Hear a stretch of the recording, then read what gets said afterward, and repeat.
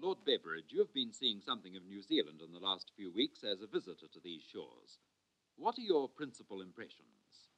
You New Zealanders have always been great pioneers in taming nature. What you've done in this beautiful but wild and rugged country of yours in the past 100 years is a miracle. Equally, you've been great pioneers of social advance, often ahead, sometimes just behind the Britons in Britain. There are two new tasks, in particular, which seem to me to call today for the application of your New Zealand pioneering spirit. One is the vital problem of peace. How can we establish lasting peace in the world? Until we do so, none of us can really have good peace of mind. The other problem is quite different, but only a little less important. It's the problem of how we can reduce the hours of work for the ordinary housewife in her home. For a good many years now, we in Britain, and I think you also in New Zealand, have concentrated rather too much on how to improve conditions of life for people who work for pay in factories, offices, shops, and so on. We've given them higher wages, shorter hours, better conditions. But the most important work in the world isn't done for pay. It's the work of the housewife in her home. The danger is that if we don't solve this problem, if we don't somehow give to the housewife improvement of working conditions comparable to what we have given to everyone else, we shall find that we don't get the children that we need and ought to have.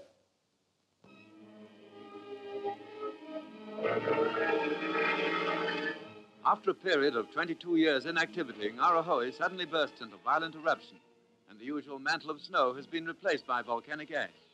Rising to a height of 10,000 feet, the smoke column is carried by a southwesterly breeze over the Taupo district, and the surrounding country is showered with ash.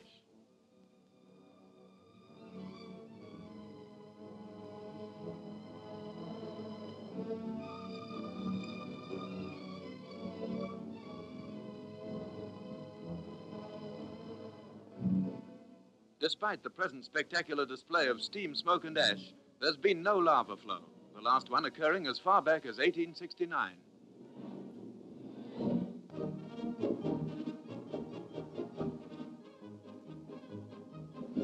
Cathedral Square, Christchurch, the heart of what is known as New Zealand's most English city in the province of Canterbury, founded in 1850 by Robert Godley. The present mayor, Mr. Andrews, asks the people to support the Aid for Britain campaign.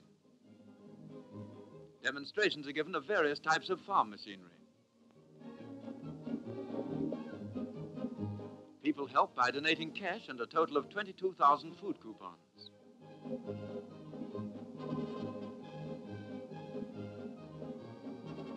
The tramways assist by delivering food parcels to the main depot.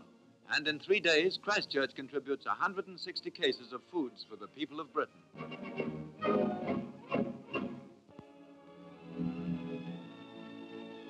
With the help of 2 of his sons, a veteran Waikato farmer drives a flock of sheep out of one of his paddocks at Teuku, near Hamilton. With £19 in his pocket, Bill Lusty landed in New Zealand from Gloucestershire 40 years ago. When he took this land, it was a heartbreaking mass of bush and scrub. But with his own hands, he turned the wasted acres into the ideal farm it is now.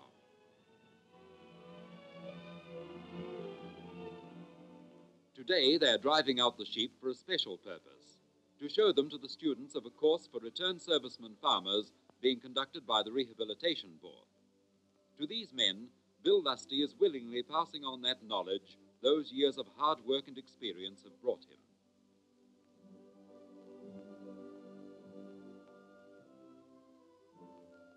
And 30 miles away at NGAURUHOE, A.T. Rogers is showing another group of students over his pedigree piggery, one of the finest in the Southern Hemisphere.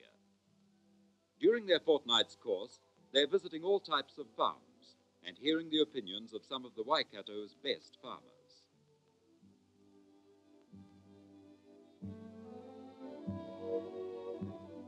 But instruction is not all they're getting. In the heart of the Waikato, near Mangakino and Maraitai, the Rehab Board is having thousands of acres of virgin land converted into farms for them. In the midst of all this emptiness, men are working on their behalf, crushing and burning the great expanses of scrub, and ploughing, rolling, and planting grass. Here will soon be some of the best farmlands in the North Island.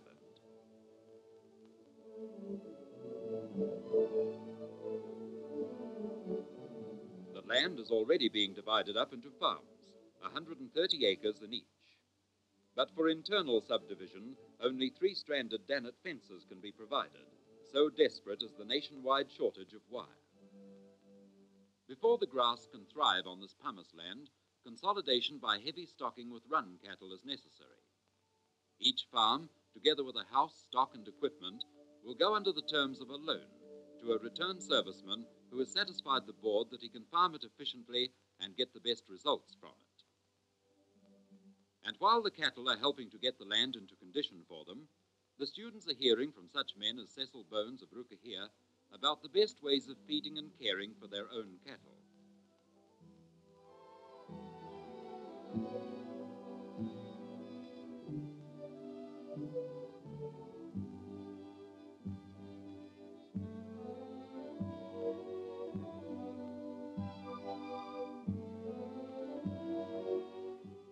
New Zealand's future prosperity is in the hands of men like this.